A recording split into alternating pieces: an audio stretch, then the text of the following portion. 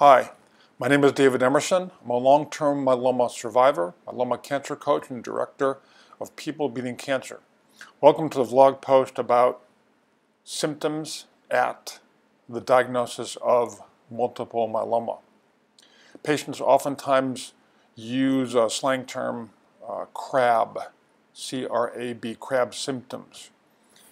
Those letters, C-R-A-B, stand for C, calcium, R, renal, A, anemia, and B, bones.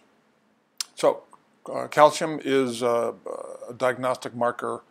Essentially, if myeloma is eating your bones, your serum blood calcium may be increased.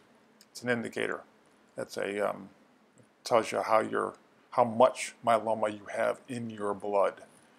Renal, it's common, about 20% of myeloma patients present with some form of renal or kidney involvement. Anemia, another common symptom. If one's myeloma grows too much, bad plasma cells crowd out other blood cells. If your red hemoglobin is reduced, that's less oxygen that gets into your system, so you feel tired.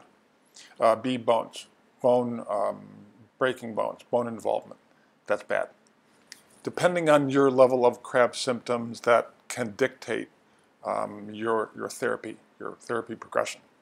So, simple CRAB, diagnostic testing, diagnostic levels, just to see where you are and where you're going from here.